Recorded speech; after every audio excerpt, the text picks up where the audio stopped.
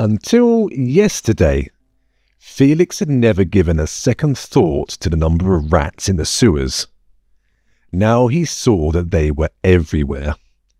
They scuttled away from the lights as the watchman approached, and he could hear the pitter-patter of their feet behind them after they had gone. Their eyes caught the reflection of the lantern and glittered like tiny stars far off in the darkness of the Undercity. He found himself wondering now if there was any connection between the rats and the Skaven. He started to imagine the little ones as spies for their larger brethren. It was a madman's fantasy, he knew, one straight out of the tales of sorcery he had read as a boy. But the more he thought about it, the more terrifying the prospect became.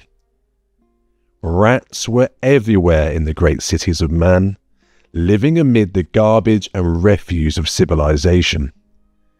They could see much and overhear much, and go, if not unnoticed, at least unsuspected. He began to feel their cold eyes staring malevolently at him even as he walked. The walls of the sewer seemed to close in about him threateningly, and he imagined himself caught in a vast warren. Thinking of the Skaven out there, it suddenly seemed possible to him that he was in a vast burrow, that he and the others had been shrunk to the size of mice, and that the Skaven were ordinary rats, walking upright and dressed in a fashion that aped man. The fantasy became so vivid and compelling that he began to wonder whether the fumes of the stew were going to his head, or whether the scent-deadening narcotics prescribed by the city alchemists had hallucinatory side effects. "Steady, manling," he heard Gotrek say. "You're looking very pale there." "I was just thinking about the rats." "In the tunnels your own mind creates its own foes. It's the first thing a tunnel fighter learns to guard against." "You've done this sort of thing before then?" Felix said, half sarcastically. "Yes, manling. I was fighting in the depths before even your father was born. The ways around the Everpeak are never free of foes, and all the citizens of the King's Council do their share of military service in the depths. More young dwarfs die that way than any other." Gotrek was being unusually forthright, as he sometimes was before moments of great peril. Danger made him garrulous, as if he wanted to communicate with others only when he realized he might never get another chance. Or perhaps he was simply still drunk from the night before. Felix realized he would never know. Fathoming the dwarf's alien mind was nearly as far beyond him as was understanding a Skaven. "I can remember my first time in the tunnels. Everything seemed cramped. Every sound was the tread of some secret enemy. If you listen with fearful ears, you are soon surrounded by foes. When the true foe comes, you have no idea from which quarter. Stay calm, manling. You'll live longer." "Easy for you to say," Felix muttered, as the hefty slayer shoved past. All the same, he was reassured by Gotrek's presence. With some trepidation, they approached the place where Gant had been killed.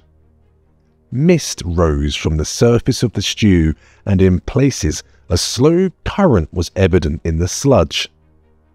The area of the fight looked very much the same as Felix remembered, except the body was gone. The area where the corpse had lain was disturbed. There was a trail in the slime that suddenly ended at the ledge side, as if the body had been dragged a short way, then dumped. He knew they should have shifted it yesterday when they had the chance, but they had been too shaken, disturbed and excited by what had happened to do so. No one had wanted to carry the mangy rat man body, and now it wasn't there. "Someone took it," Hef said. "I wonder who," Spider said. Gotrek scanned the ledge where the body had been. He bent down and peered closely at the tracks, then rubbed his eye patch with his right fist. The hatchet which had killed the Skaven came dangerously close to his tattooed scalp. "Wasn't a man, anyway, that's for sure." "All sorts of scavengers in the sewers," Rudy said. He voiced the common belief of all sewer jacks. "There are things you wouldn't believe living in the stew." "I don't think it was any scavenging animal," Gotrek said. "Skaven," Felix said, voicing their unspoken thoughts. Too big, one of them was anyway. The other tracks might be Skaven. Felix peered out into the gloom. It suddenly appeared even more menacing. How big? He cursed himself for taking on the same monosyllabic way of speaking as the others. How large exactly was the creature you referred to, Gotrek? "Perhaps taller than you, manling. Perhaps heavier than Rudy." "Could it be one of the mutants you say the Skaven breed? A hybrid of some sort?" "Yes." "But how can all those prints simply vanish?" Felix asked. "They can't all have thrown themselves in the stew, can they?" "Sorcery," Hef said. "Of the blackest sort," Spider added. Gotrek looked down at the ledge and cursed in his native tongue. He was angry, and his beard bristled. The light of mad violence shone in his one good eye. "They can't just disappear," he said. "It's not possible." "Could they have used a boat?" Felix asked. The idea had just struck him. The others looked at him incredulously. "Use a boat?" Hef said. "In the stew?" Spider said. "Don't be stupid," Rudy said. Felix flushed. "I'm not being stupid, look. The tracks end here. It would be quite simple for someone to step down from the ledge into a small skiff." "That's the daftest thing I've ever heard," Rudy said. "You've got some imagination, young Felix. Who'd ever have thought of using a boat down here?" "There's a lot of things you'd never think of," Felix snapped. "But then thinking's not your strong suit, is it?" He looked at the other sewer jacks and shook his head. "You're right. A boat doesn't make much sense. Much better to believe they vanished by magic. Maybe a cloud of pixies wafted in and carried them away." "That's right. Cloud of pixies. That's more like it," Rudy said. "Who's being sarcastic, Rudy?" Spider said. "A very sarcastic fellow, young Felix," added Hef. "Probably right, though," Gotrek said. "A boat wouldn't be too hard to come by. The sewers flow into the right, don't they? Easy to steal a small boat." "But the outflows into the rivers all have bars," Rudy said, "to stop vagrants getting in." "And that's our job, if not hunting down those same vagrants when they file through the bars?" Felix asked. He could see the idea was starting to filter into even Rudy's thick skull. "But why, manling? Why use boats?" Felix felt briefly elated. It wasn't often that Gotrek admitted that Felix might know more than him. He considered the matter rapidly. "Well, for a start, they don't leave tracks, and they might be connected with a smuggling operation. Suppose someone was bringing warpstone in by river, For instance, our noble skulker yesterday seemed to be paying the rat man off with it. Boats make me sick. The only thing I hate more than boats is elves, Gotrek said, as they set off again. They searched for the rest of the day and found no trace of any Skaven, although they did find that the bars had been sawn away on one of the outflows to the Reich. Felix stepped out the street and into the Golden Hammer. He stepped from reality into a dream. The doorman held the great oak door for him. Servile waiters ushered him away from the squalor of the streets into a vast dining hall. Richly clad people sat at well-filled tables and dined and talked by the light that sparkled from huge crystal chandeliers. Portraits of great imperial heroes watched the diners sternly from the walls. Felix recognized Sigmar and Magnus and Frederick the Bold. The style of the brushwork was Vespasian's, the most famous Nolna painter of the past 3 centuries. The far wall was dominated by a portrait of the Elector Emmanuel, a ravishing raven-haired beauty garbed in a less than modest ball gown. Felix wished his borrowed clothing fitted him better. He was wearing some of his brother's old garments. Once, he and Otto had been of the same size and build, but in the years of his wandering, Felix had grown thinner and Otto more stout. The linen shirt felt baggy and the velvet vest felt loose. The trousers had been cinched, with a leather belt tightened to its last notch. The boots were a comfortable fit though, as was the cap. He had it tilted to a rakish angle to show off the peacock feather in the band. He let his hand toy idly with the golden pomander that dangled from a chain around his neck. The smell of fine Bretonian perfume wafted up from it.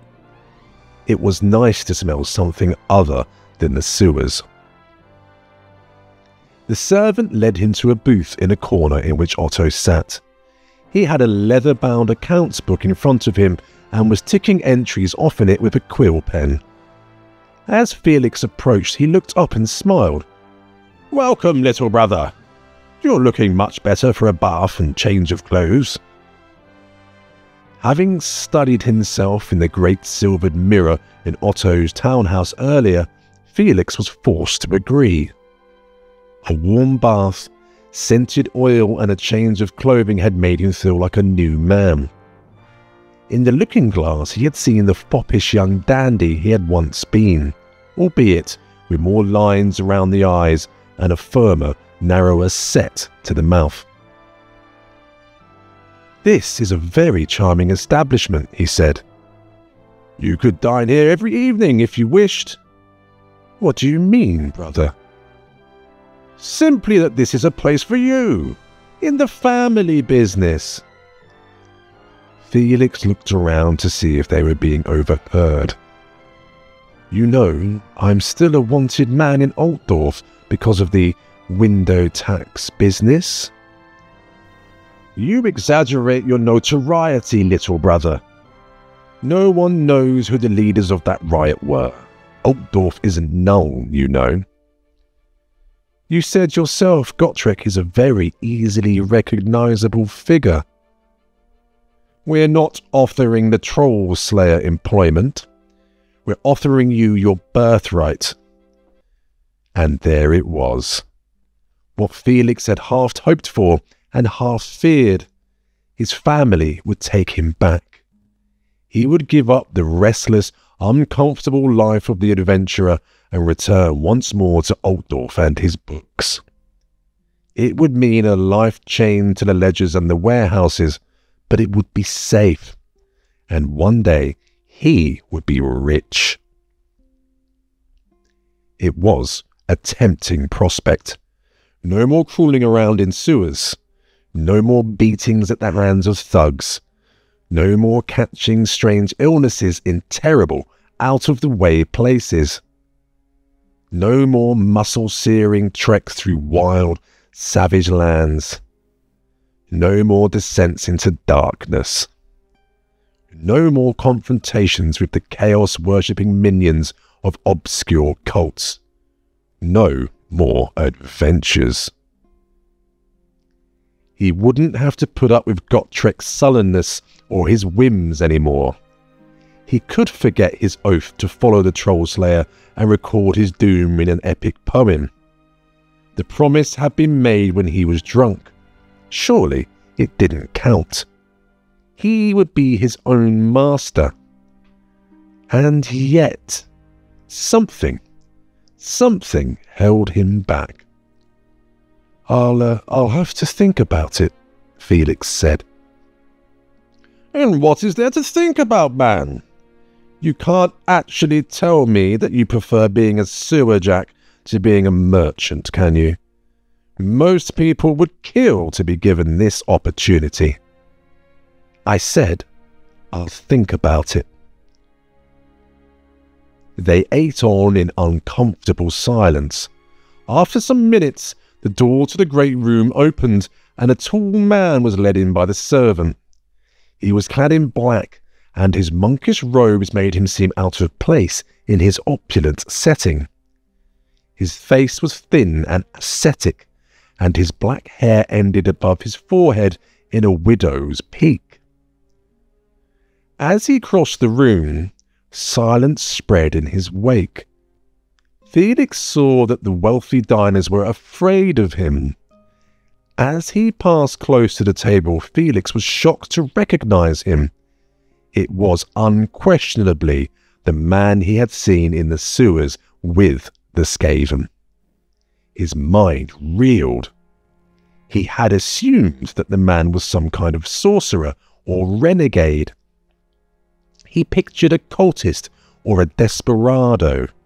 He had not expected to see him here in the haunts of Nuln's wealthiest and most respectable citizens.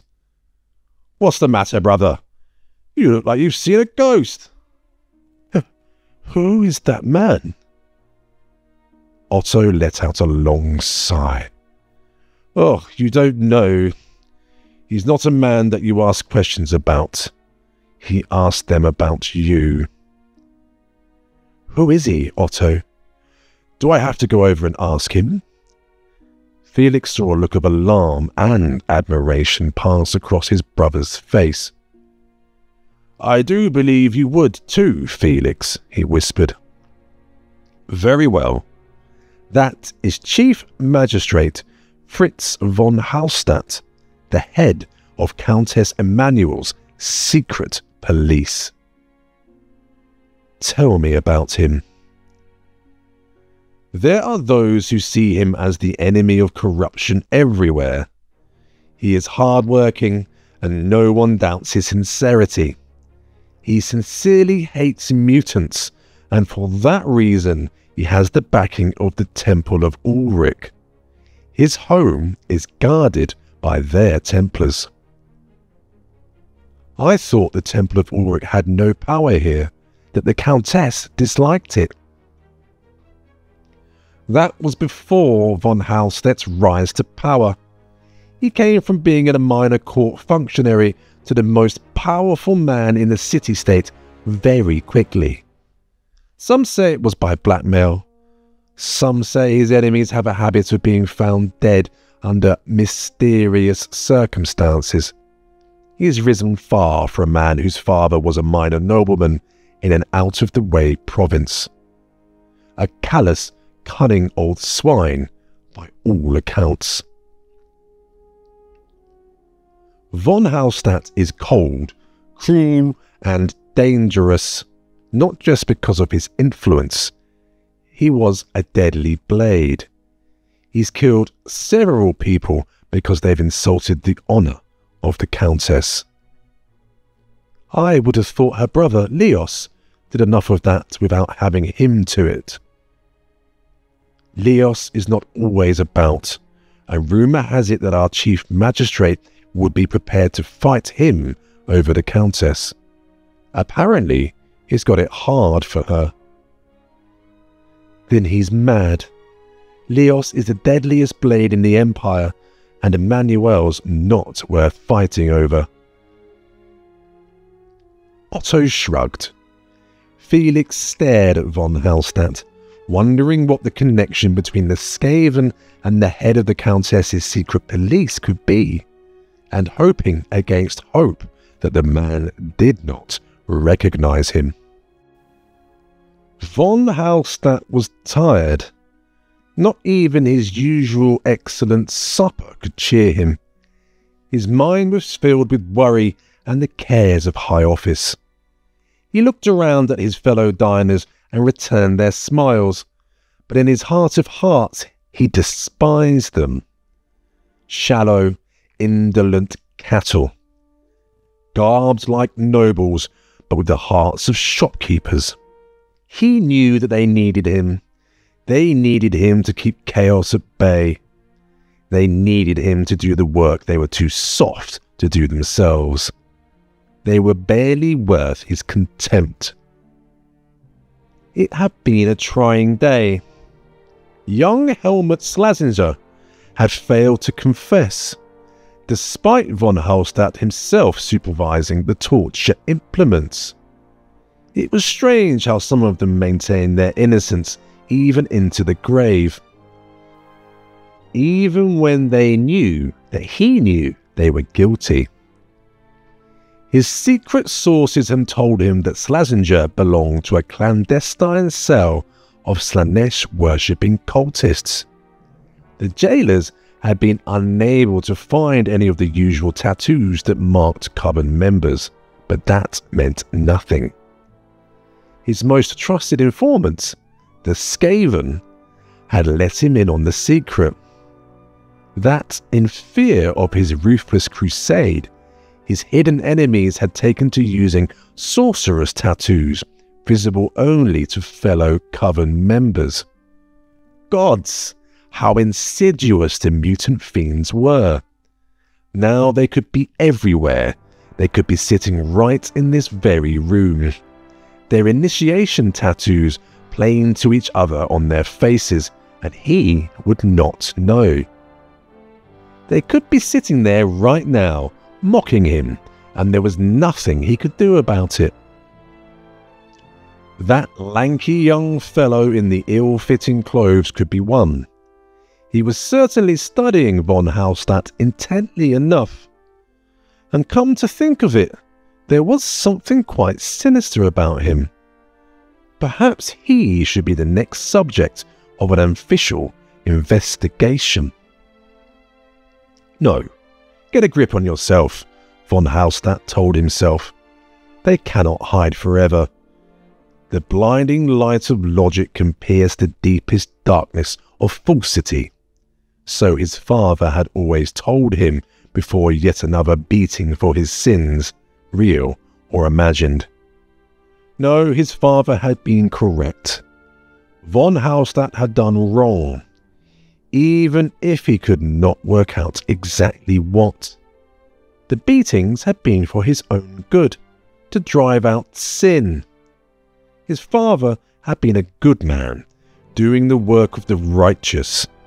That was why he smiled as he punished him. He didn't enjoy it. He told him that over and over. It was for his own good. In a way, it had been a great lesson. He had learned that it was often necessary to do painful, bad things for the greater good. It had made him hard. It enabled him to do what he had to do today, free from the weakness of lesser men. It enabled him to stand up for right. It had made him into a man his father could be proud of, and he should be grateful. He was strong without being malicious. He was like his father.